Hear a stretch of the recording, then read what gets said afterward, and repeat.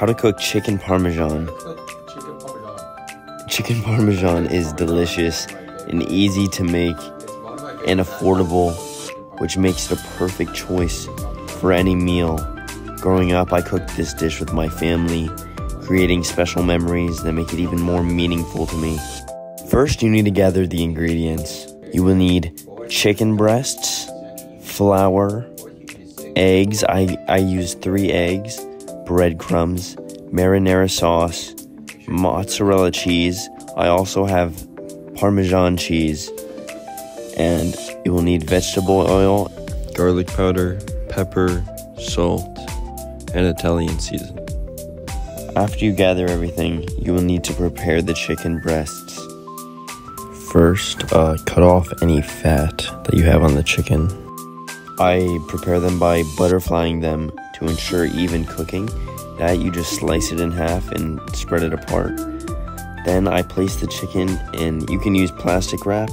Me personally, I used a plastic bag, and you gently pound it to even thickness, which makes it more tender and helps it cook evenly. Next, after you've completed preparing your chicken, you will want to set up the breading station. I got 3 plates. The first plate, flour. The second plate I got was breadcrumbs, and the third plate was eggs, which I beat together, and I add a little bit of water to help the texture a bit so it would stick to the chicken a little better. This organization helps the process flow smoothly, and it keeps the kitchen tidy if you have everything ready. Next, breading the chicken. You'll want to season your chicken, of course. First, you're going to throw on some garlic powder, some salt, some pepper, and some Italian seasoning. Make sure you flip it over and season the other side too. But remember, you don't need to do too much, okay? Keep it simple. You can always add more salt. You can't take it all. After you've seasoned all your chicken, and once your breading station is ready, I dip each chicken breast in the flour, shake it off a little, flip it over, dip it on the other side, shake it off, bring it to the egg wash. Now I dip that in, pick it up, flip it over, and do the same thing with the breadcrumbs.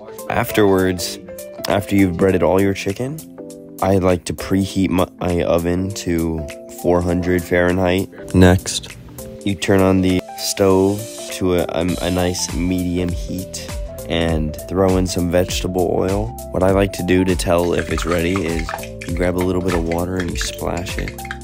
And if the oil is sizzling, then it's ready, okay? I cook each piece for about 4 to 5 minutes on each side. And if you flip it over and it looks a little darker, you can always turn down the heat. You can adjust anything to how you like it. Cooking is not like baking. It's a lot more personal. Next, I want to assemble the dish. Once the chicken is cooked, I place it on the baking tray and spread marinara sauce over each piece, topping it off with mozzarella cheese and Parmesan cheese. Your oven should be preheated, and you should bake the chicken for about 15 minutes. Then after that, you take it out of the oven. It's ready to serve and enjoy. Finally, I let the dish cool for a few minutes before serving.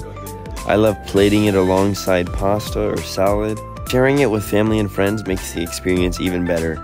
In conclusion, making chicken parmesan is not just about the final dish. It's about enjoying the process of cooking.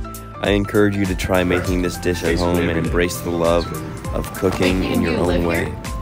No. Thank you.